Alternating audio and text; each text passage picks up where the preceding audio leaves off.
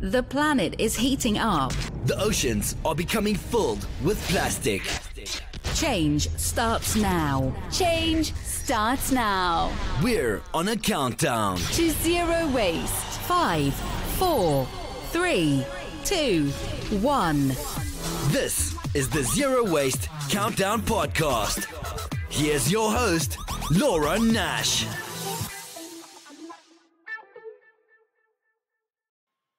Hello, everyone, and welcome to the ZWC. This week, we're speaking with Heather MacMillan. She's from heathershearth.ca, and she makes sourdough bread, the best sourdough bread. Heather, welcome to the show. Thanks for having me.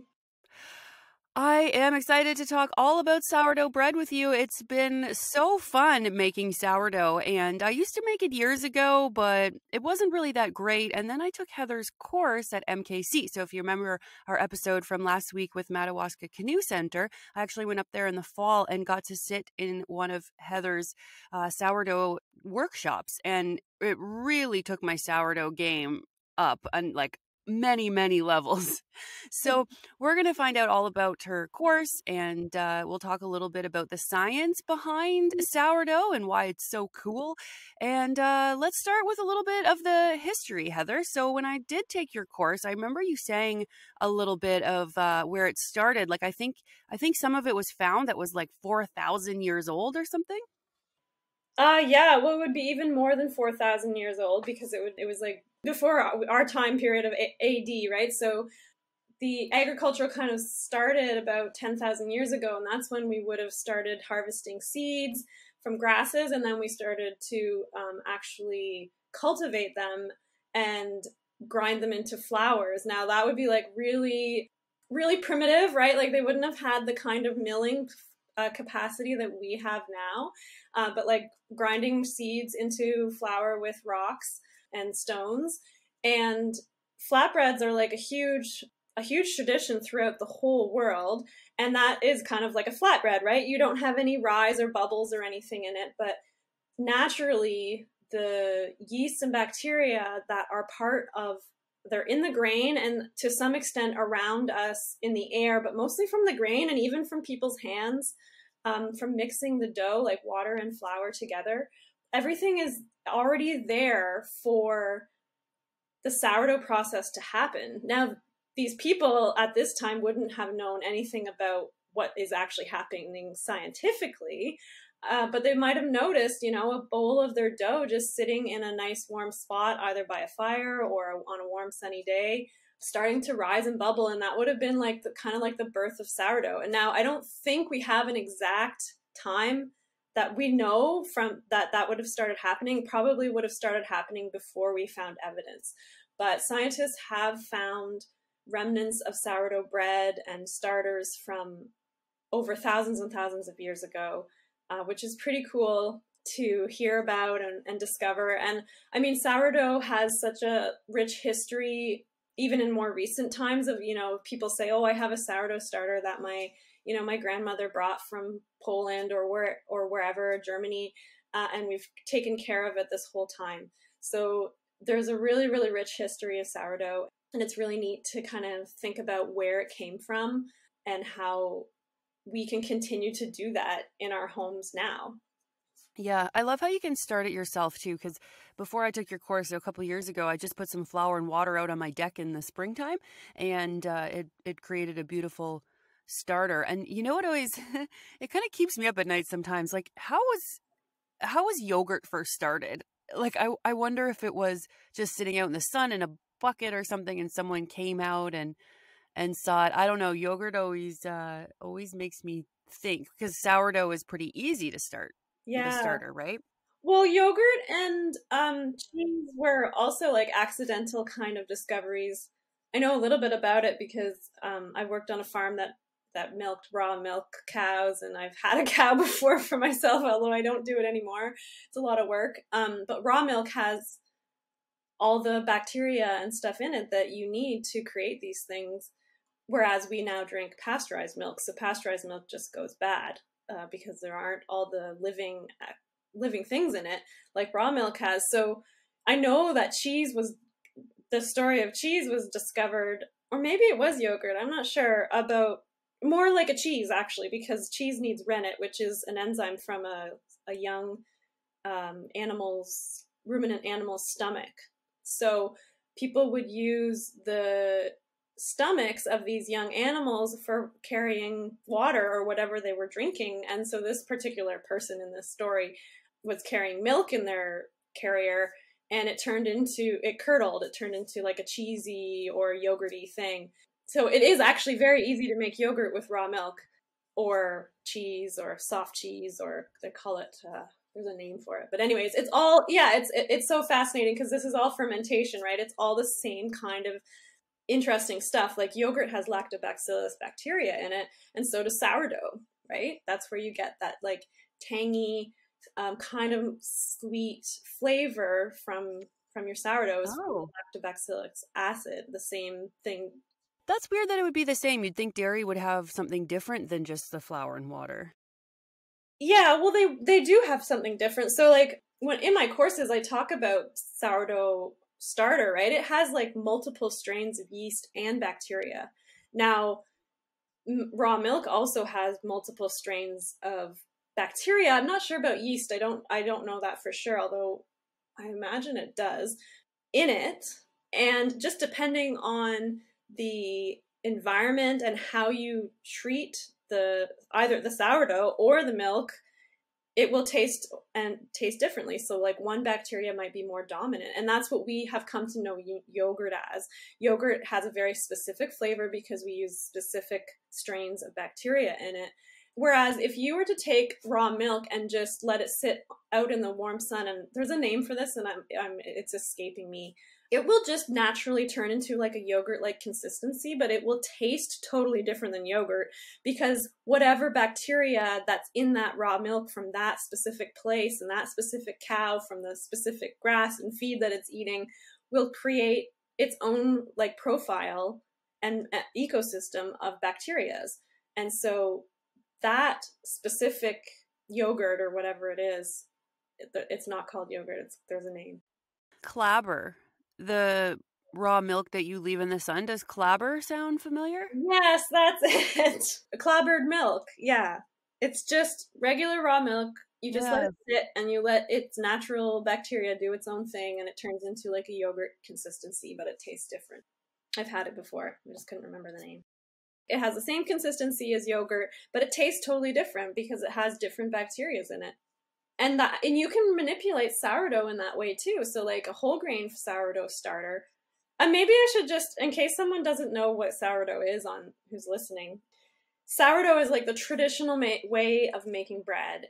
You take some flour and water and you mix it together and you let it ferment. And the yeast and bacteria that are in the grain and around on your hands and in the air will start to eat the carbohydrates that are available to them in the flour water mixture. And that it's a fermentation process. So it creates carbon dioxide, and it also creates different acids, organic acids, and then a few other more complicated things happening in there.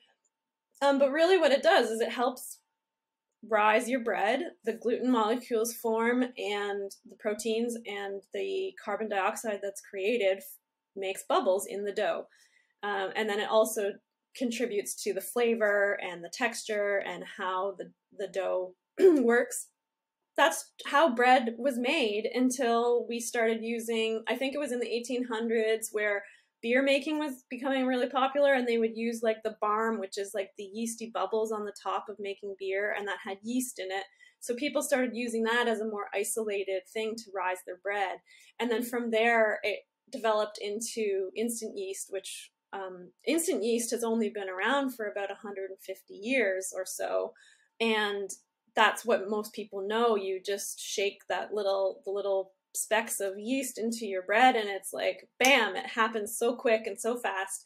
And it's one strain of yeast. There's no other bacterias or other yeasts in there, because there's tons of different species of both of those things around.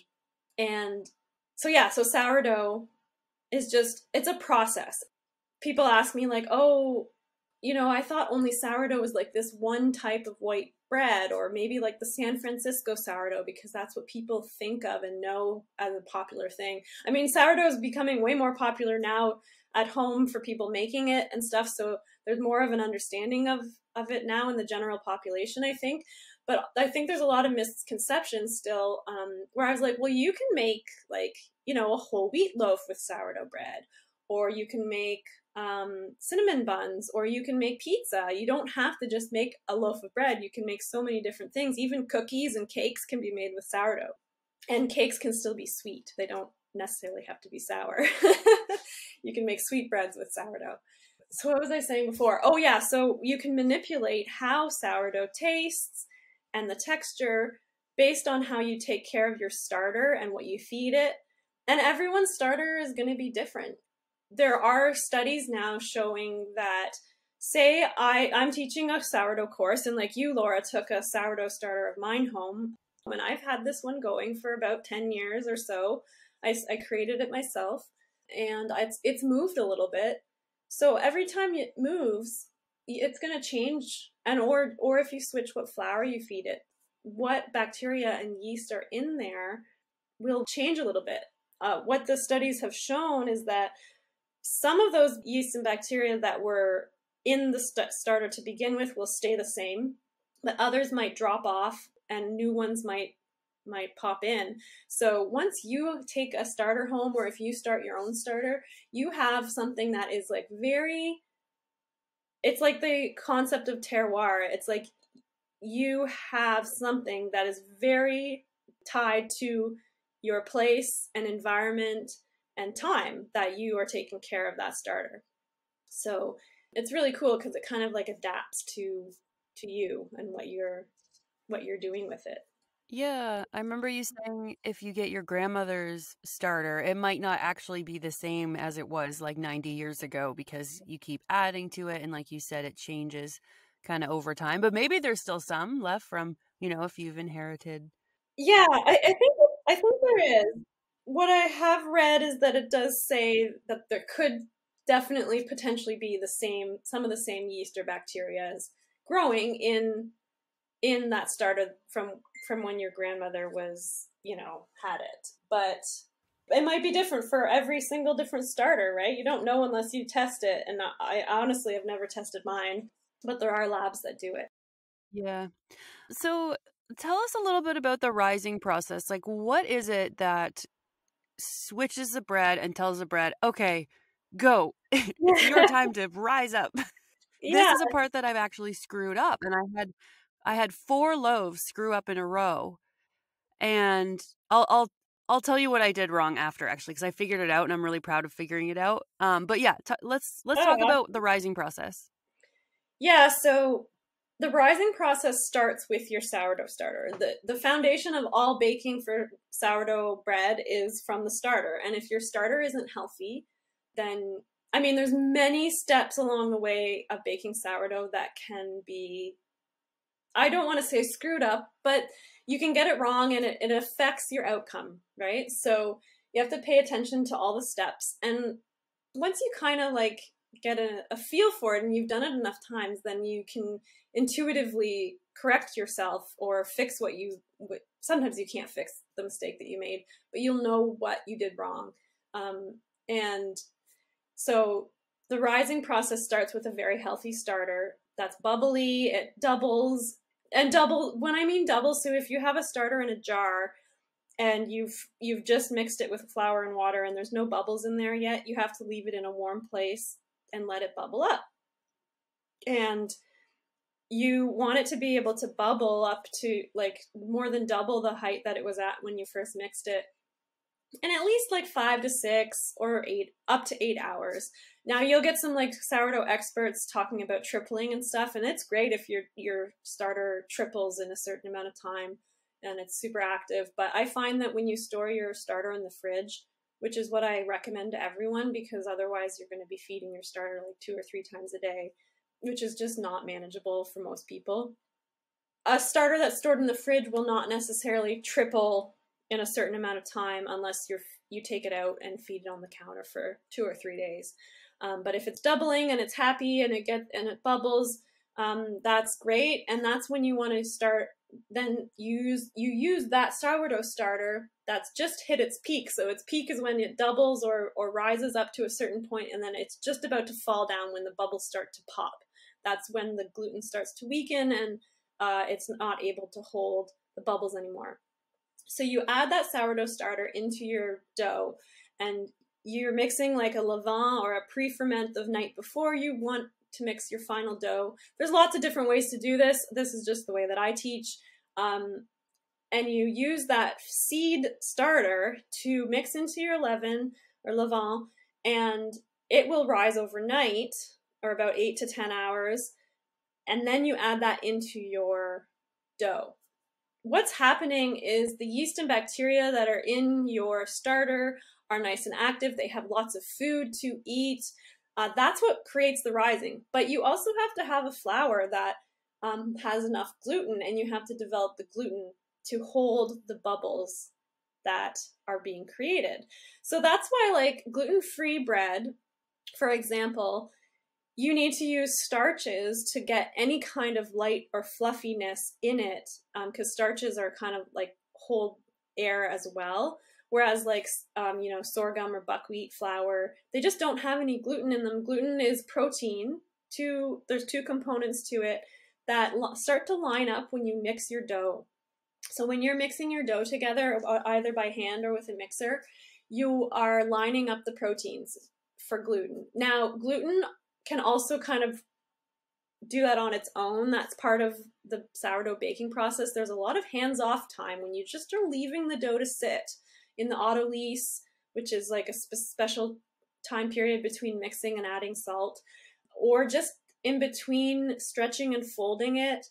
So there's different ways to develop that gluten. Some of it's hands-on and some of it's hands-off, and the yeast and bacteria, specifically some of the acids that are produced from the fermentation, help to develop that gluten. So it's like this dance between gluten formation and development and the carbon dioxide being created in the fermentation from your starter that you have added into your dough. So just the flour and water.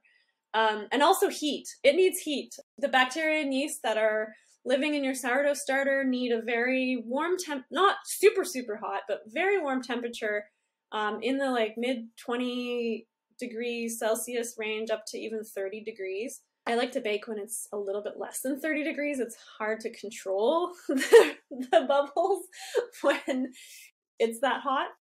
But the heat really helps the yeast and bacteria proliferate and grow. So what was happening with mine is I was leaving it out on the counter for about 3 hours. So after I had rolled and shaped it, then I would just kind of let it sit there for a few hours and then pop it right into the oven, and it wouldn't rise. And so what I started thinking is I went back and looked through your book, and I saw that you could put it in the fridge for up to 24 hours. So after you get it all rolled and shaped and it's ready, you can leave it in the fridge for up to 24 hours. And then I remembered when I came back from MKC from your course, you told me to put the bread in a cooler with ice. And I thought that was very strange because I know that you want warm temperatures, right? Mm-hmm. So what I ended up doing to fix the problem was I just kept it in the fridge overnight. So for about 12 hours. And then I took it directly from the cold fridge and popped it into the hot oven. And every single time it rises perfectly and is nice and light and fluffy. It's a tricky thing. So ambient room temperature baking is when you keep it out in a warm area after shaping and then put it into the oven. And it is, in some ways it's harder than just putting your bread into the fridge and then baking it later. As long as you've done all the steps up to that point correctly to then put it in the fridge, then you'll have beautiful loaves. Ambient room temperature, you really have to keep an eye on how fast it's rising after you shape it. You might have let it rise too much. I don't know if there were bubbles in your bread, but if you let it rise too much and overproof it, then it certainly will not rise because the gluten has weakened and the bubbles are just not being held in the bread and won't rise. Also, when your bread is colder, Carbon dioxide expands more, and I don't know the exact science behind why this is. Carbon dioxide expands more when you go from a cold environment to a very hot environment. So you can technically get a bigger rise from a loaf that's been in the fridge overnight than from a loaf that has been sitting on the counter. Now, technically, if you're a really, really good baker and you have lots of experience, you will know how to get that really good rise from an ambient room temperature bake. But for beginners, I find it's a lot easier to do it from the fridge. And it's good to do both because you can learn a lot of things from both methods. But I find also putting loaves in the fridge it helps with scheduling and around busy lives and knowing, kind of figuring out when to bake your bread. Yeah, you're right, because the schedule takes a long time. So this morning I had some sourdough and eggs from my chicken. So I make my own sourdough, get some eggs from the chickens, and have a nice breakfast. And then I started my starter. So I took it out of the fridge and fed it, and then I'm going to feed it tonight. And then tomorrow morning I'll make that levain, and then I'll make the bread all day. And then at the end of the day, when it's all ready, I'll pop it in the fridge so that in 2 mornings from now, I can pop the bread in the oven and it'll be ready really quickly, like for that morning. So yeah, you're right. It is like the timing part is really fun to get, like depending on when you want the bread ready, right? Yeah, I think that sometimes intimidates people when they first think about starting to do sourdough. It isn't just an easy 1, 2, 3, that's it process. And it does take some time to learn and figure out. And I like to think that my courses at least give people the confidence to get going and try, because having that little base instruction and support at the beginning is really good. And then you figure it out from there. I honestly don't think that sourdough bread baking is for anyone who just can't figure something out on their own. You have to experiment and practice, and you really learn from doing it, right? You can't read all the books first and then you're an expert. You have to physically get going and doing it. But yeah, having the fridge is such an asset for, you don't have to bake it right away. You can bake it the next day, or you can even leave it in the fridge for 2 days and it's probably going to be fine. And you'll be able to bake it when it suits you after committing to the time to get to that point. Mm-hmm. So probably my favorite part about sourdough is that I don't need any plastic. So, of course, this is a zero waste show, and I've tried not to go too much into packaging lately just because I feel really bad for restaurants who have been ordered shut by the government. And so I think it's nice to support those people, even if there is a little bit of garbage produced. So I'm just not really focusing on packaging too much lately. But with the sourdough, I don't have to keep it in plastic. And I don't know if you do this or if anyone listening does this, but I just bake the bread and then I let it cool. I'll eat some of it, let it cool. And then I just tip it on a plate on the side that I've cut. So I just put that down, and then I usually have it for toast every morning. But it's still good fresh. It's still soft, days later. So it's pretty amazing that I figured out how to finally get bread without plastic bags. Yeah, that's awesome. I'm not nearly as diligent as you, although I have tried multiple things. A lot of my bread gets frozen if I have leftover bread I bake to sell bread, and I often have to put it into plastic bags because of farmers market rules and the one that I go to anyways. But yeah, you can keep it in paper bags. You can even use beeswrap to wrap it up. I've had lots of good feedback from people using beeswrap bags around their bread, and it keeps it fresh. And I find that if I keep a loaf of bread on the counter, it does get pretty crusty quickly, not as soft. Maybe that's awesome that you find it to be soft. I mean, it just depends on what you like, right? Crustier bread is delicious, and if you're toasting it anyways, it doesn't matter. But yeah, you can literally make your own sourdough pretty much completely without plastic, and then not have to put it into a plastic bag, which is great. Or if you're freezing some, you can reuse your plastic bags. You don't have to throw it out right away. Yeah, it's been really great for that way, and I've been trying like for years to make good bread. I even bought a bread machine. I tried sourdough before, and like I hadn't taken your course, so I was missing some steps, I think. Like it just wasn't nearly as good. But now that I took your course, and then I started screwing up again, like I made 4 in a row that didn't rise, and it was really frustrating. And I was like, oh my gosh, like I can't give up. I've been like 4 years of trying to make good bread, and then Yeah. I spent so many years not making good bread. Like, I learned to bake at a lodge out in BC. I was there just for a month working as a cook. And that was when I discovered sourdough, and I was like, this is amazing. Like, I've never seen anything like this before. And I left that place having learned a little bit, but not enough. And I just tried so many times to bake bread, and it just never turned out how I wanted it to. and now you make, like, didn't you say you could make like 200 loaves in a day or something crazy? Yeah, I do. Or I can. Wow. I have an outdoor wood-fired oven that holds about 30 loaves, 24 to 30 or so loaves, depending on the size and type of bread. And I can bake in it all day long. So the heat holds from the fire the day before, and I can rotate lots of bread in and out of there in a day. How do you get the temperature right? Did somebody build this for you? Like, what does it look like? Is it on your Instagram? Yeah, there's some photos of it on my Instagram, mostly just of the inside or of me firing it.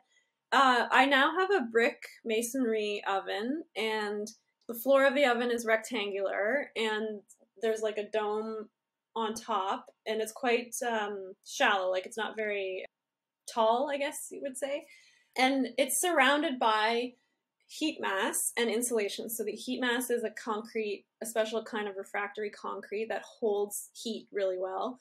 And then the outside, on top of that, there's a ton of insulation around it so that the heat that is held into the heat mass doesn't escape out. And so that heat from the fire, I'll fire it all day long the day before I want to bake. And all the heat from the fire just gets absorbed into the bricks and to the refractory concrete, and then is held there by the insulation. And it balances itself out. So in this oven that I have now, my partner Pat built pretty much for all of it for me. I don't think I helped much with this one. I previously baked in 2 cob ovens, which are made out of natural clay materials, and I helped with all of the building of those 2. But this one I didn't. But there's thermocouples in certain places in the oven which take the temperature of the dome and the floor of the oven and certain other places. And I mostly just use one reading, which is the top of the dome, for figuring out, it's a good temperature. So I can keep an eye on that when I'm firing, and then I can keep an eye on that the next morning when I look at it. But pretty much I've just developed a routine. I know how many hours to fire. I know what temperature I want to get it up to. I know how many coals I want to leave in the evening when I close up the doors. I know when to clean it out so that it's the right temperature for when my bread. It's just been years of developing like these little routines of knowing when to do what. And I do not always make it perfect. Sometimes the oven might be a little bit too hot, and I'll have to be very careful not to burn bread. Or, my bread will be ready too soon to go in, and I have to like figure something out. I also learned a lot about just reading the oven without temperature when I was baking in my cob ovens, which really didn't hold heat as well. They weren't as stable. This oven is really stable. It's heat stable. Once you get it up to a certain temperature, the amount of heat that comes back into the oven happens at a pretty consistent rate. The heat coming from the floor and the roof of it, or the dome, is pretty consistent. So I'm not like burning bottoms, but not having like the top cooked enough or whatever. So it's like very even heat overall. But it is not an easy thing. It is not like turning on an oven, like a gas or electric oven, and saying 450 or 500 and just throwing bread in there. It's certainly been a skill that I've been developing for years to figure it out. That's very cool. I always think of my grandmother They got electricity, I think, in the early 60s, and before that they didn't have it because they're on a farm in Canada. And my dad says that my grandma used to use different sticks of wood, like different types, for cooking in the summer because there is wood that doesn't give off nearly as much heat, like certain kinds of wood. And of course, you know, they definitely didn't have air conditioning if that was a long time away, if they didn't have electricity. So they were, and you know, they had to cook in the summer and it could be plus 30, plus 35 Celsius. And so the temperature of the oven was very important, like tweaking it, right? Because they would have had, I guess, those old wood stoves. Whereas yours is built like in a whole different room, is it? Like, is this like an out It's room actually kind of thing? outside. We built it in a Oh, shipping container that it's just outside of my house, because we were renting a farm for a oh, while, wow. and we actually moved it with a crane and a truck. And but you can build them inside. You certainly wouldn't want one in your house. It's humongous. But there are wood-fired ovens that are inside bakeries, and it's funny actually. The wood-fired ovens do not contribute that much heat to the actual room because the fire is so contained and it absorbs all the heat, that you're not. It's not like a cook stove Ooh. like your grandmother, or like we have a cook stove in our kitchen. I don't use it to cook very often, but that really heats your house up, right? Because it's like a stove, it's like a wood fireplace. That's why lots of people would have like a summer kitchen, which would be maybe like a little outbuilding beside your house, where instead of firing your cook stove inside during the summer, you would go and cook outdoors, so you wouldn't boil yourself with the heat. Yeah, totally. I do that now with like barbecues, right? I'll put things on the barbecue a lot more in the summer because I don't want to go out in the freezing cold so much and do it anyway in the winter, but I don't want to heat my house up either with the oven, so I hardly ever use my electric oven in the summer. I like to eat seasonally too, so it's fun to just change things up. And I feel like it could be healthy for you when you look at the gut microbiome, because if you think of throughout history of humans, we've always ate things in season. So like you'll eat a whole bunch of berries for like a few weeks and then you won't see berries for the rest of the year. Or you'll eat, you know, apples in the fall and then, you know, they'll run out and then you don't eat anymore. I don't know. I found one scientific article on it that they were measuring how your gut flora and fauna goes up and down depending on the different things you eat, like in different seasons. And so I find that fascinating. Like, are we supposed to be eating the same things every day, or is it okay to like eat lots of things in one season? I don't know. I'm pretty nerdy into like gut health stuff. Like sourdough bread is Me like too. better for your gut than regular bread, and even then people have, like, I've had my ups and downs with gluten sensitivity actually personally, which is pretty funny because I'm a baker. But yeah, it's really fascinating. I really feel more now. I mean, we farm grass-fed beef and raise our own chickens too. So like we garden, and so we have like that whole thing going on. And I really find that at certain times of the year, I don't really want to eat like a ton of fruit or like even greens right now. I'm not really eating that many greens because the stuff in the grocery store sucks, and I don't have like that much. I don't have a place to buy local greens right now that taste good, so I just don't eat them. and I don't eat smoothies. So I don't put a bunch of that stuff in my smoothie. I eat eggs for breakfast. And so, yeah, I agree. I think it's fascinating, and there's like way more studies coming out about the microbiome, because really that's like one of the things that we totally don't understand about the human body. And Hmm. there's more studies happening too about sourdough bread and the microbiome as well. Not nearly enough, I think, because like gluten has been really demonized in the past 5-10 years. And the funny thing is that a lot of the gluten-free products that are coming out are just as processed and just as crap as so much of the wheat products, that it's just, I find it ironic and hilarious, but not hilarious. Like, it's too bad. Like, people shouldn't be just moving into a gluten-free diet and eating all this processed crap, you know? I make a gluten-free sourdough bread now that's really good, and it has some starches and stuff in it, but it's pretty robust and healthy and tastes good. It doesn't taste like the gluten-free bread that you buy in the grocery store.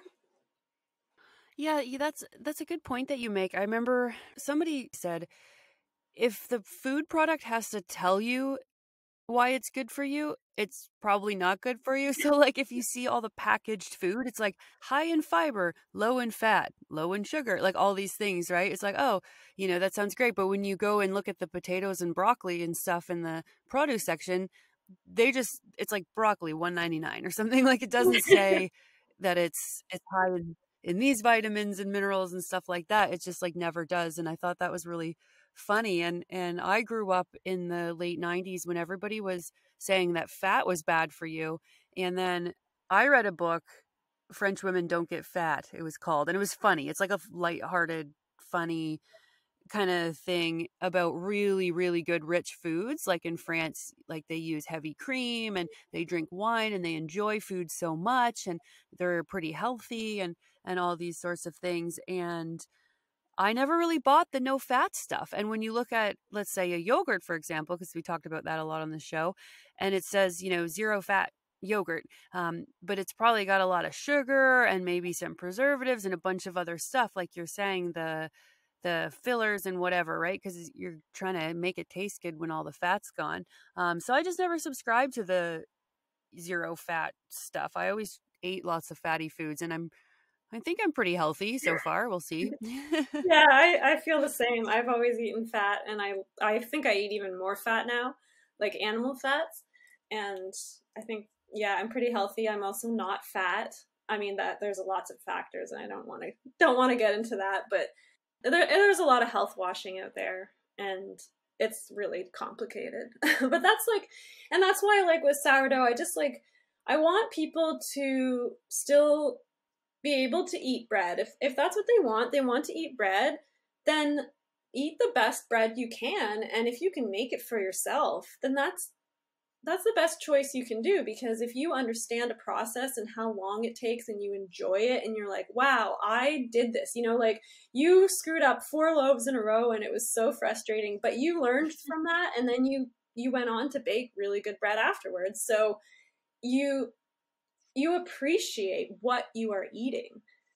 And it's so simple. Like it's just flour and water and salt, which is amazing. So I can go, Upper Canada Village has this like stone ground flour, Bellamy's Mills, I think.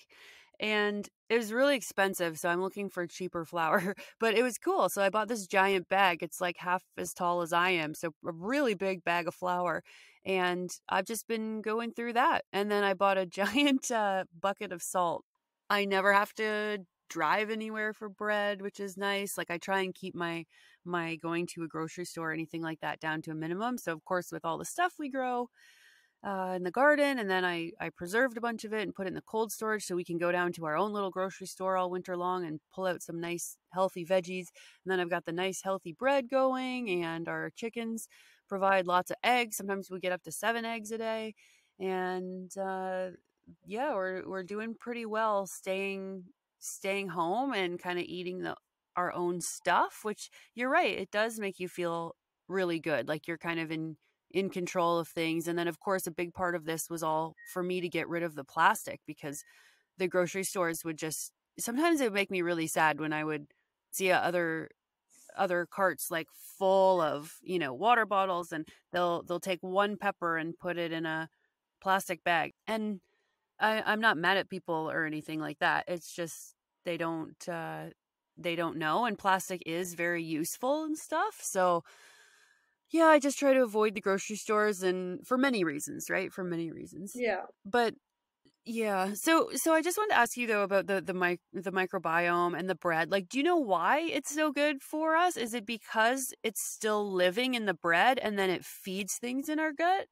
I think there's a bit of studies about that, and I'm not very well versed on it, but the main thing that I know of, and this is like, there aren't enough scientific studies to prove all of this stuff yet, but there's a lot of anecdotal evidence from customers, like people who eat bread, that sourdough bread, and there's multi-factors coming into this. So in the process of fermentation, like I told you earlier, the gluten forms and it lines up, and gluten is a protein. It's a lectin for people that are like nerding out on lectin stuff, like gut biome stuff.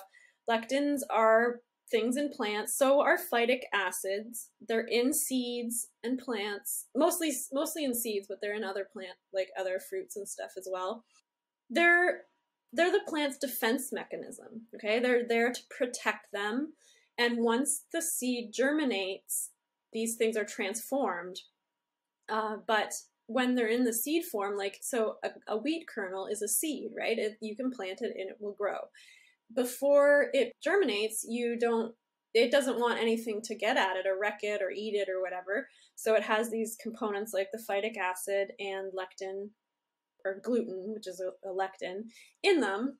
And those things have been proven to not be very easily digestible to humans. They can do damage to our gut lining. And so when you are making sourdough, these things are broken down through long fermentation. There's like a balance between developing the gluten and also breaking down some of the gluten, as well as the phytic acid in the seeds or in the flour. And so with the process of sourdough, you're reducing the punch that gluten can give to your gut. And there's also, the other thing about sourdough baking is once you get into whole grains and heritage grains, you'll get to know more about grains that have not been changed through hybridization, which is like a breeding term for plants, like modern wheat has. There's a lot of other things you can get into, like glyphosate. So I only use organic flour, and I recommend that everyone use just organic flour. The amount of spraying that happens now on wheat and other grains at the end of its growing life, just before they harvest, is crazy. You think that like buying produce that's been grown in a field that was maybe sprayed with glyphosate just to kill the weeds before growing is bad. Think about them being sprayed by Roundup just before harvest. So they're all over the seed, they're all over the kernel, and then it gets cleaned and shipped out to a mill and then milled into your flour. There's so many things saying that, like, all the bad things that glyphosate can do in our bodies. So it's not a good thing to have. Yeah, they spray it to dry it, I think, right? It can like boost the yield really quickly. It makes the plant think that it's going to die, which it does. And so it'll give like one extra energy boost to maybe like increase the yield a tiny bit before the plant dies. Yeah, it's not good to have that stuff in you, right? I didn't know that. So you think that organic flour doesn't contain glyphosate? Well, there's always a chance that there's a contamination of it. And I know that there have been studies of like Canadian chickpeas that are organic being tested for glyphosate and then having some in it, because glyphosate's everywhere now. But in the organic standards, like certified organic products, grain products, pulses like beans and like dried beans and lentils and stuff, they are not allowed to do that. Like, it's not allowed within the organic standards. So if they're certified organic, you're buying certified organic flour. I mean, I really hope that we can be confident that there isn't glyphosate on it, because that is what those farmers are following, the rules from the organic standards. Yeah, that's good to know. And that's another reason to get to know who your farmer and miller is. So like there are some local, like you said you were buying flour from Upper Canada Village. Now I don't know where they're buying their grain from, or I don't think they grow it there, but just knowing more of the supply chain and of where your things are coming from, if it's shorter, then you have more confidence of what is in your food. Besides the fact that the sourdough is a positive for your gut, and compared to regular bread, the negatives from the regular bread is just like way more. So that's why I just don't think people should be eating any other bread except for organic sourdough. Yeah, it's crazy when you pick up a loaf of bread at the grocery store and see all the ingredients on it, or if you go and buy like some tortillas in a bag, like from a big company, right? If you flip it over and look at the ingredients, there's like 20 ingredients in it, and it's stuff I can't pronounce. I don't quite know what it is. Like, why am I eating this? It's just for the company to make a profit so it can stay on the shelf longer. Really, it's not anything that makes it healthier. I don't think. Maybe some of the things are added to make it healthier, but I think a lot of it's just preservatives. And so I just love that this is just flour, water, and salt. And do you have a brand like in your area? Because you're in the Ottawa area, right? Like a brand of Yeah, flour that you would recommend? like even just the PC Organics all-purpose flour is really good. I've noticed lately, even in Renfrew, we have like a nice organic or natural product aisle in our grocery store now. And I found Anita's Organics flour, which is a stone mill from BC, and they have a really nice whole wheat flour. There's a business called Almanac Grain that started maybe a year and a half ago that's based in Ottawa that does all whole grain flours. Now they've been closed for a while because they were getting a new mill, and now they're just about to open soon. And then another farmer that I get flour from, I think he's going to be starting an online store soon as well. He's in Gananoque, Kingston area. And there's another mill in southern Ontario called 1847. All of these places ship now. It's crazy. Like you have to buy a certain amount of flour and you'll get free shipping, like $80 or $100. But flour is very heavy to ship. So to be able to order flour, say I think you live in near Kingston area? Yeah, I live kind of in between Belleville and Kingston. Yeah, so to be able to even order from Ottawa and get it shipped to your house is pretty great. To be honest, I have not been able to find an easily available organic bread flour specifically, but I find that the all-purpose from PC Organics is good enough to make bread with, as long as you have some like whole grains, stone ground wheat flour to go with it, which is part of my recipe that I give to people in the workshop anyways. So Yeah, the workshop was amazing. So I couldn't believe that you provided the bowls, you provided the levain already mixed, you gave us a sourdough starter and a nice little mason jar, and everything was there for us. And you worked your butt off. I remember the lunch being super good. We had fresh bread and soup. It was just a really amazing course, and I think it's rare that you show up to a course and are taken care of so well. Like it was really great. I really appreciated it. I learned a lot, and it was very hands-on. Literally, you literally have your hands in the bowl of dough. So it was just great. So if anyone's listening in the area, can you tell us a little bit about how to find you and if you're ever gonna offer these courses again? yeah, I'm definitely going to offer courses again as soon as we are able to. I live in the Ottawa Valley near Renfrew, Ontario, and Pembroke, and I've had people travel as far as east side of Ottawa, Kingston, and then I think even from Haliburton area.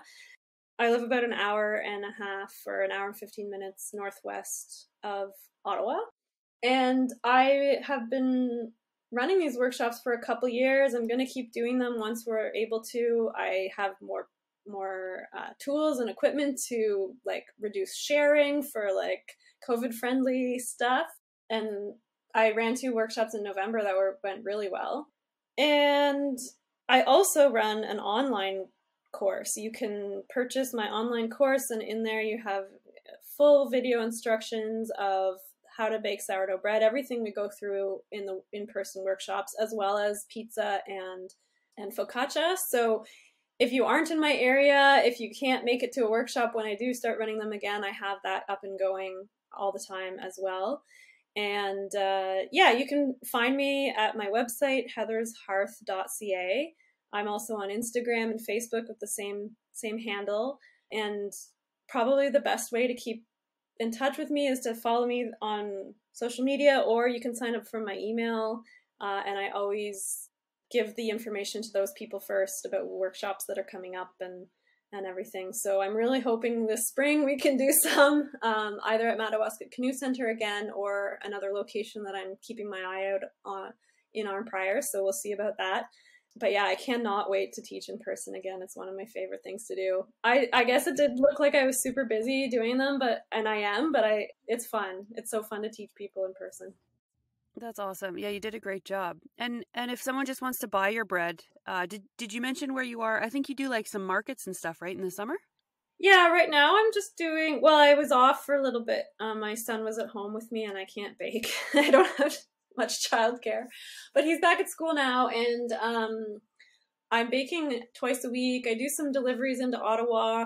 All that information is also on my website, and you can see where I go with my bread. And I guess the only thing we really didn't touch on was the scoring part. So Heather is an artist when it comes to scoring, and that just means taking a sharp kind of razor or a knife and like making designs around it. So usually when you make sourdough, you're supposed to cut some little scratches in the top so that I guess it doesn't have wild bubble shapes, I would assume that's why. But anyway, Heather has some really beautiful designs. She's really talented in making the loaf look really beautiful from the top. Oh, thank you. There are some pretty amazing scoring artists out there on Instagram that are better than me, but it is fun to do. That's why you do it, right? So that it doesn't go into a crazy like bubble? Yeah, so like if you don't score your bread, it will break open wherever the weakest point in the dough is. And so with scoring, you can control where it does that break open, and then you get that nice like bloom or rise out of your bread where you want it. And traditionally or historically, when people were baking in community ovens, so like one town would have one oven where you would bring your dough to bake every week or maybe even every day, depending. You would have your personal family score on your bread so that you knew which bread coming out of the oven was yours. Well, it's a wonderful thing, I think, sourdough, and I'm really happy that I have bread now that I don't need packaging. I don't have to drive half an hour into town to buy bread. I can just make it all here and enjoy it. And it's been really great speaking with you, Heather. So thanks for taking us on the sourdough journey through this episode. That was awesome. You're welcome. Thanks for having me. It was fun to chat. That was Heather MacMillan from heathershearth.ca talking all about sourdough. Change starts now. This is the Zero Waste Countdown Podcast.